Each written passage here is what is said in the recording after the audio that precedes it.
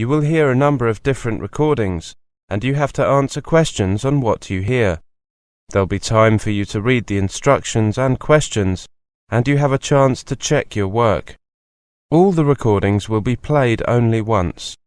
The test is in 4 sections. At the end of the test, you will be given 10 minutes to transfer your answers to your answer sheet. Now turn to Section 1. Section 1. You will hear a telephone conversation between a customer and a sales assistant for a mail order company. First, you have some time to look at questions 1 to 6.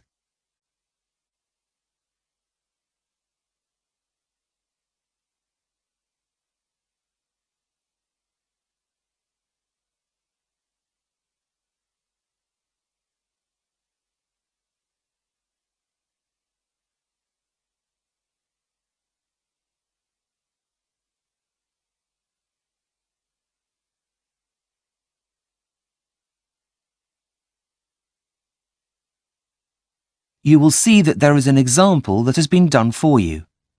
On this occasion only, the conversation relating to this will be played first.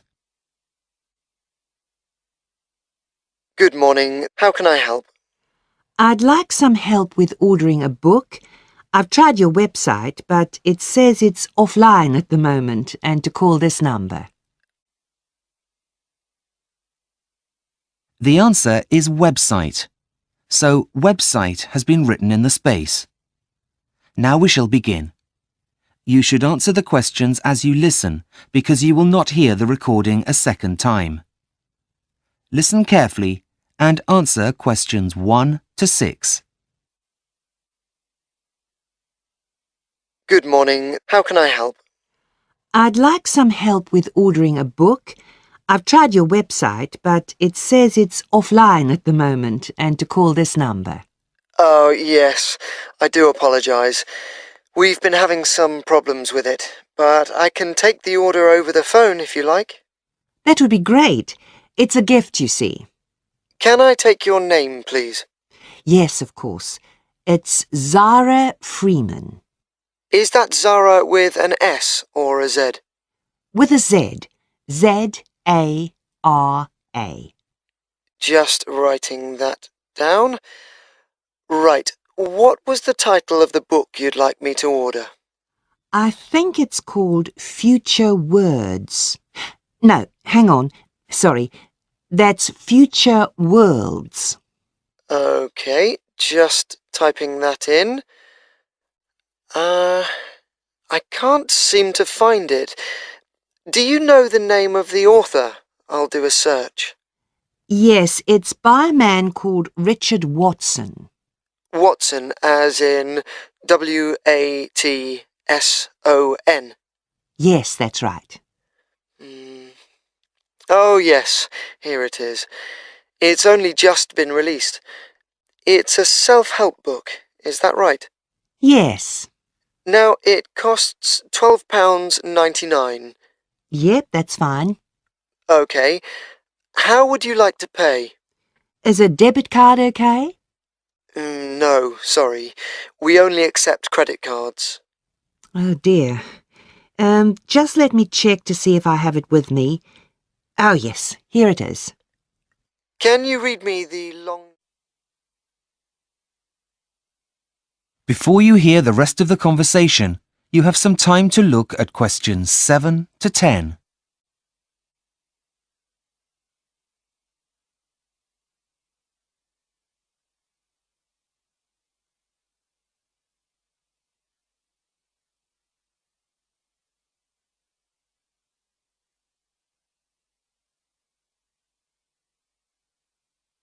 Now listen and answer questions 7 to 10. Right, almost done. Now I just need the delivery details. Right, I've got my friend's address here. It's 62 Green Gardens, London, N22. Just typing that in. 52 Green Gardens... No, it's number 62. Now, what kind of delivery would you like? What are the options? There are two. The free delivery option takes 5 days, or you can pay an extra £2.25 to have it sent out first class tomorrow. That would come to a total of £15.24p. Well, my friend's birthday is next week, so it should get there in time with the free delivery. So I think I'll take that. Right. That means that it will be delivered on the 21st of February, any time from 8 a.m. to 6 p.m. Is that okay? Well, I know my friend leaves early for work, so would it be possible for him to pick it up from the local post office instead? I'm afraid that won't be possible, but I could add some special instructions for it to be left with someone else, a neighbour, perhaps? Actually, yes. I have met the old lady who lives next door, and she's bound to be home. Could you leave it with her? Fine. I'll add that if he's not home, then the package should be left with the neighbour. That's great. Thanks very much for your help. My pleasure. Thank you for shopping with That is the end of section 1. You now have half a minute to check your answers.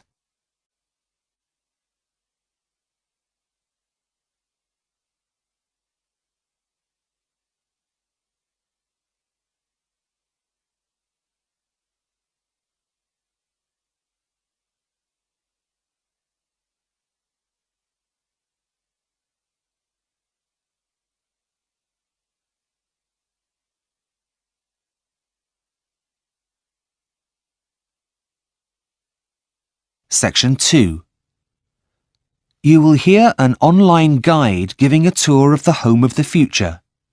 First, you have some time to look at questions 11 to 16.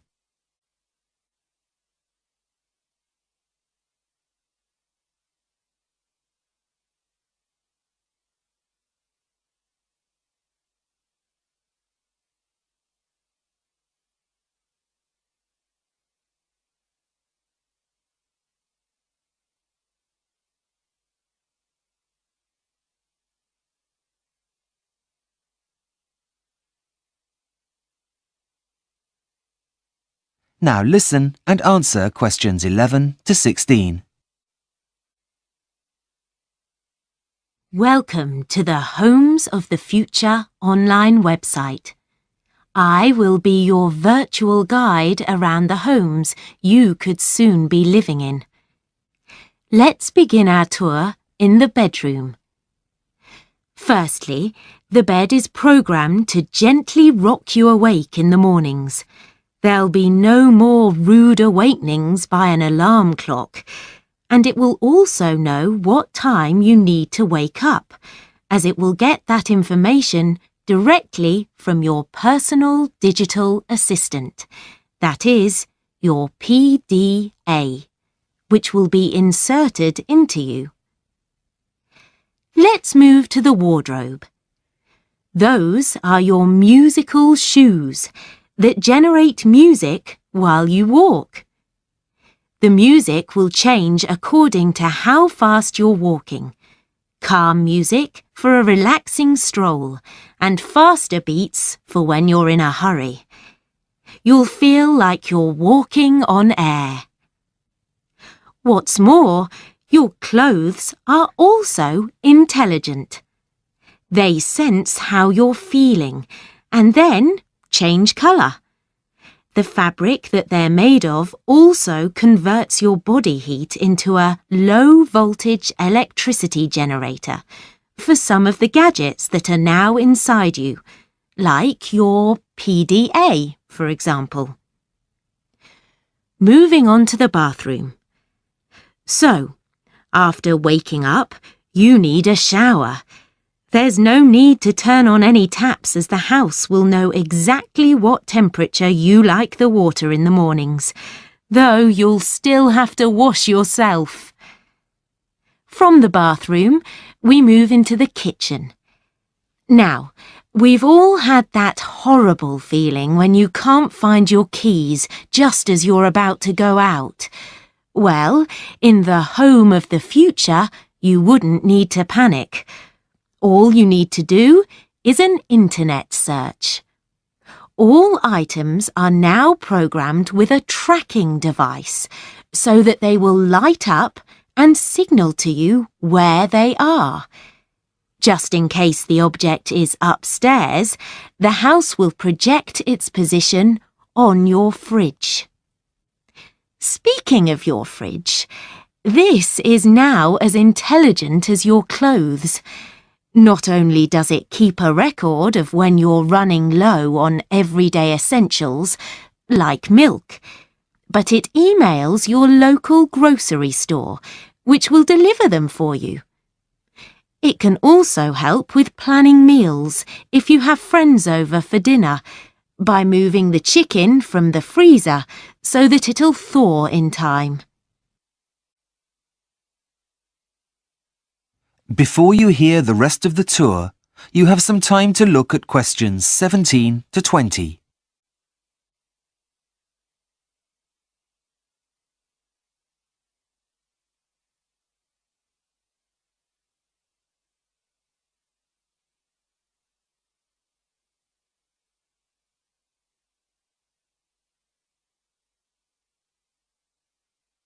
Now listen and answer questions 17 to 20.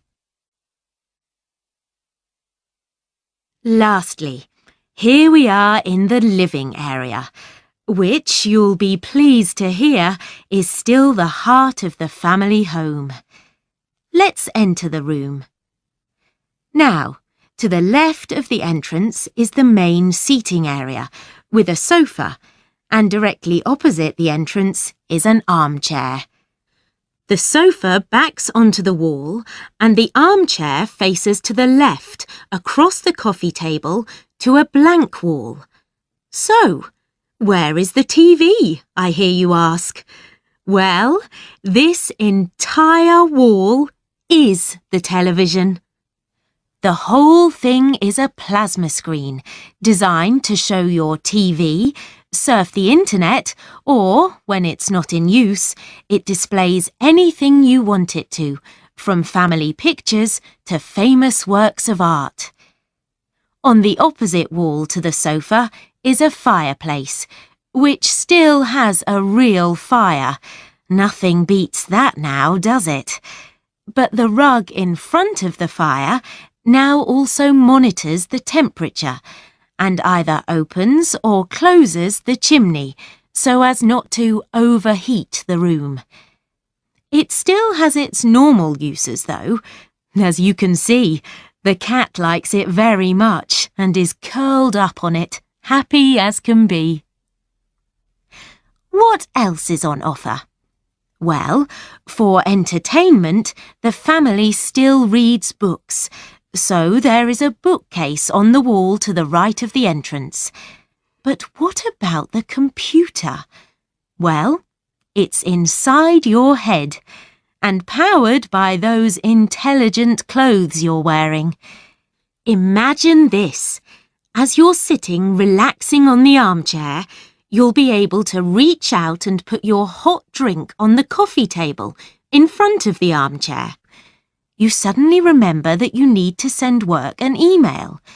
That same coffee table, holding your cup, is also a touch-sensitive keyboard for you to type your email and then click send. All you need to do to activate it is say email, and the image of a keyboard will appear. Well, I hope you've enjoyed your tour around the home of the future, and that you'll come visit again soon. Bye-bye. That is the end of section 2. You now have half a minute to check your answers.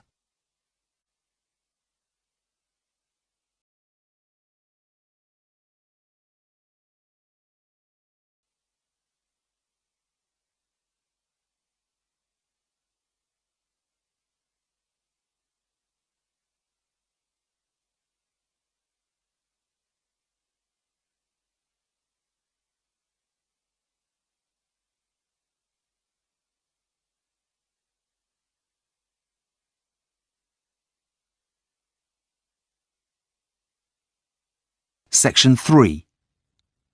You will hear a tutor talking to a student about a future assignment. First, you have some time to look at questions 21 to 25.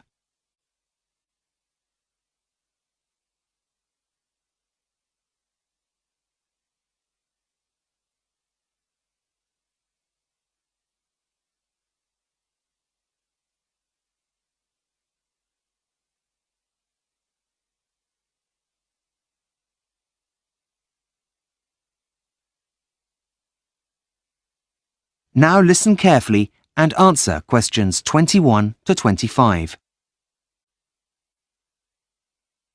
Hi, Professor James. Have you got a minute? You see, I'm having a bit of trouble getting started on my graduate employability assignment. Well, okay, as long as it doesn't take longer than 10 minutes, as I have a meeting to get to at 3:30. Yep, fine. It shouldn't take long at all. Okay, Sally. Tell me what you've done so far, and we'll go from there. Well, as you suggested, I chose 3 local businesses and contacted them via telephone to introduce myself. That's good. Well, the thing is, I couldn't get past the secretary of 2 of them. Do you have any suggestions? What about following up with a letter stating what time you'll be calling again? Oh, that's a good idea. I hadn't thought of that. So, tell me about the one you have contacted. Right. Well, he was very helpful, actually. He received the survey I emailed him and has already sent it back. I've had a very quick look at it, but haven't had a chance to write it up yet. So far, so good. Carry on. Well, apart from that, I've also found a lot of statistics that exist on the starting salaries graduates begin on once they finish studying. There's some really interesting stuff out there. Did you know, for example, that your average engineer earns nearly as much as a medical graduate? Yes, I did. Gosh, I had no idea. Having second thoughts about a career in human resources, are we? No, but I was surprised. Anyway, getting back to where I was, I've gone to the library, but the books you recommend have already been taken out. Apart from one, that is. It's called A Starting Success. I haven't read it yet, but I've taken it out and it's on my list of things to do. Have you come up with a plan yet? Yes, and I've written my hypothesis as well as my introduction, but that's where I've got stuck. I don't really know how I'm going to be able to present all of the information, as there's so much of it. Before you hear the rest of the conversation, you have some time to look at questions 26 to 30.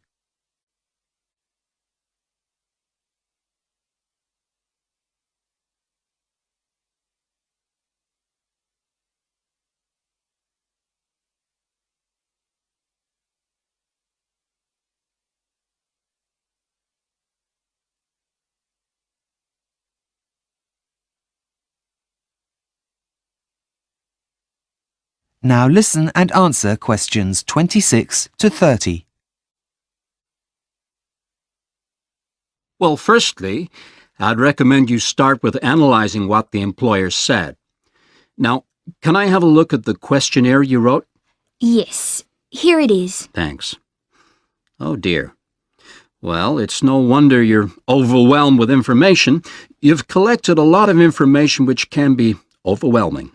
Oh dear, that took me ages. And does that mean I can't use it? Afraid so. But don't worry, if you've got a pen and paper, I'll quickly give you some pointers, and then you can rejig it to get the information you're looking for. Okay, just a minute. I know there's a pen in here somewhere. Okay, got it. Right. Well, first and foremost, you need to be clear. There's no point having a beautifully worded document throughout that no one understands. Use language that is simple. Right, got that. What next? You need to catch the reader's attention at the start of the document. And you need to find the right balance between formal and informal language. Your survey isn't an official document, but more of a living one that serves a purpose so neutral language is best. Okay, just writing that down. Okay. The next one's what your mistake was this time. Try not to use open-ended questions, or you'll find it impossible to collate your results. Yep, I think I've learned my lesson there. What else? Scales really do make the job of completing the questionnaire easier for the recipients by saving them lots of time and effort writing. I take your point. Anything else? One last thing. Make sure you've thought about the logic of your questions. There's nothing worse than trying to make choices about things that seem to have no order. Right. Got it. I see where I went wrong now, and will try to do better next time. Don't worry. It's a very easy mistake to make, and one that many people come across the first time they do this kind of assignment.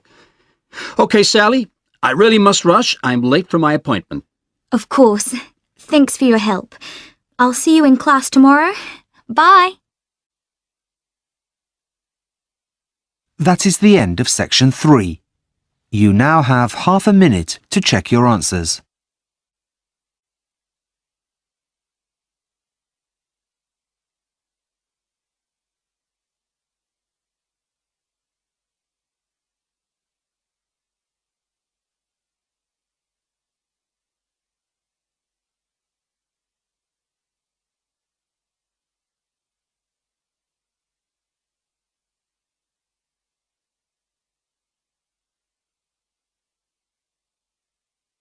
Section 4. You will hear a student giving a presentation about the process of urbanization. First, you have some time to look at questions 31 to 40.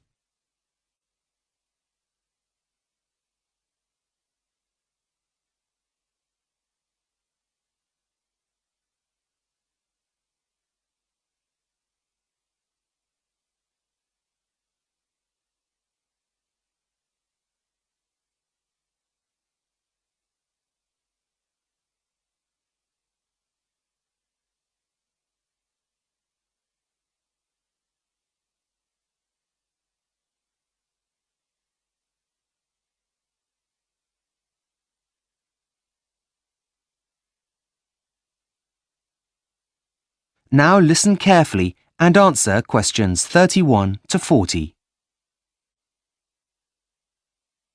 Hi, good morning everyone.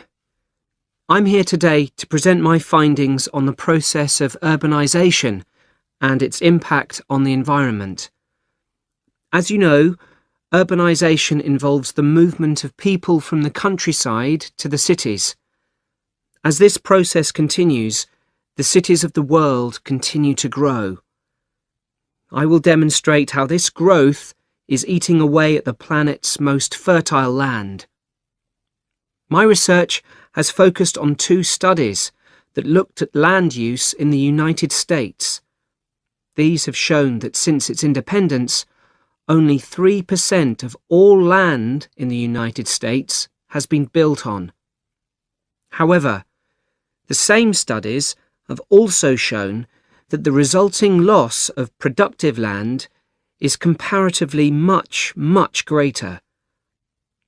This isn't so much of a problem in America, as it has a relatively low ratio of people to land.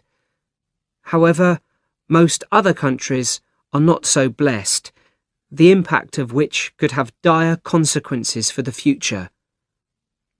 The real danger here is if this pattern were to be repeated by developing countries, it could have a major effect on the world's food supplies in the next 50 years. In order to reach this conclusion, several research methods were adopted. A group of scientists in the United States used a weather satellite that normally maps moonlit cloud cover at night. However, on nights when there were no clouds, they used the satellite to map the generation of heat from city lights. They then took the data and divided land use into 3 categories: urban, semi-urban, and non-urban land use. Next, they calculated how active the vegetation is in each region by using different satellites. When they combined this information with previous statistics and weather conditions, they came up with a number for total productivity for all areas.